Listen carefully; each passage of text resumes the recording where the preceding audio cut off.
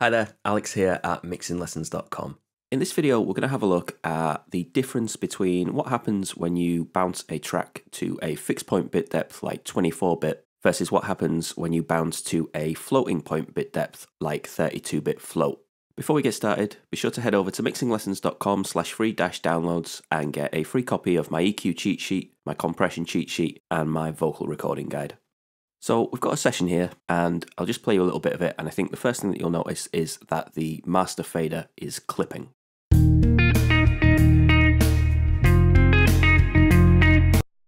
So we're sending too much signal to the master fader and it's overloading. Now the first thing I'll say is that, part of your job when you're mixing a track is to be intentional about your levels and to make sure that you have proper gain staging and that you don't clip the master fader.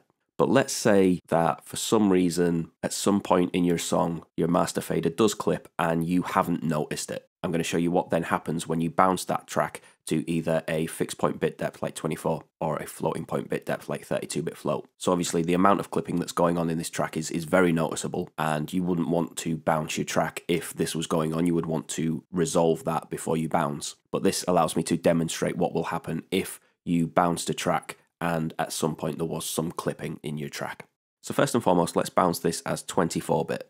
I did a video recently on which settings to choose in this bounce window, depending on what it is that you're bouncing your tracks for, and so I'll leave a link to that on screen. Okay, now let's bounce the exact same thing as a 32-bit floating point file.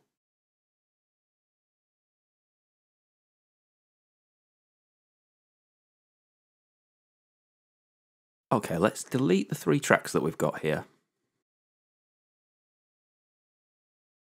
And let's import the 2 tracks that we've just bounced.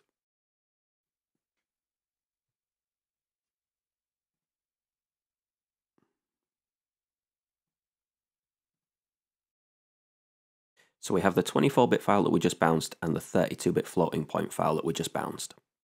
Now obviously when we bounced the tracks, the master fader was clipping, so let's have a quick listen and a quick look at what's going on now. We'll listen to the 24-bit file first. So that's still clipping and you can hear some digital distortion there. Now let's listen to the 32-bit floating point file.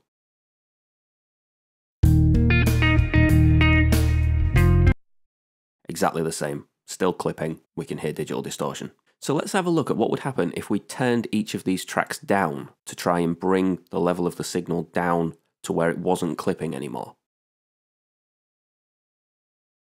I've turned that down using clip gain in Pro Tools. You could also do that using a trim plugin. I did a video on how to do that recently and I'll leave a link on screen.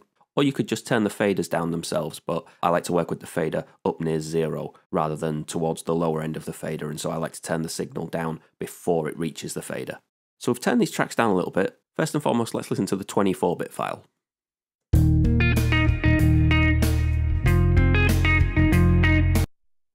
We can still hear digital distortion there. So what that means is that that distortion is essentially baked into the file.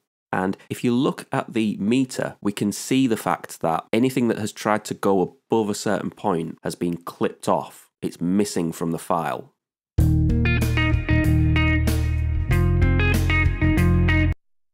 You see the way that that doesn't get any higher than that point. That's the point that it's reached, and anything that's tried to go above that point is now lost. Let's have a listen to the 32-bit floating point file.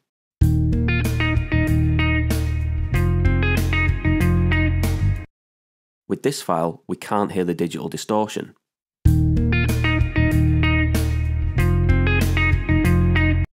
And if you look at the meters, you'll also notice that this 32-bit floating point file is peaking higher than the 24-bit fixed point file.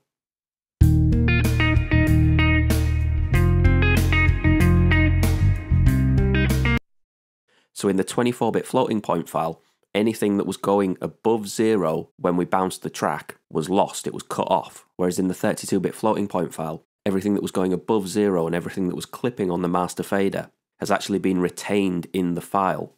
And all we needed to do was turn the file back down, and then we have a track that we can still use because we can turn it down to a point where it's not going above 0. We haven't lost any of that information, we haven't lost any of that audio, and we didn't bake any of that digital clipping into the file.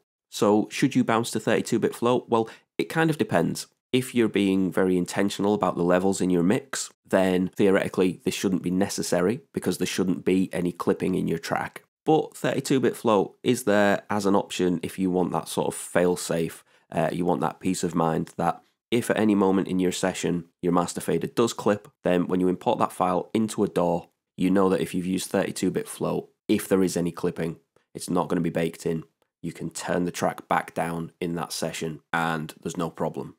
So I hope that gives you an insight into the difference between bouncing a track as a 32-bit floating point file versus bouncing a track as a fixed point file, like 24-bit fixed point file. Thank you very much for watching. Don't forget to head over to mixinglessons.com/free-downloads to get that free cue cheat sheet, that free compression cheat sheet, and that free vocal recording guide. And I'll see you next time.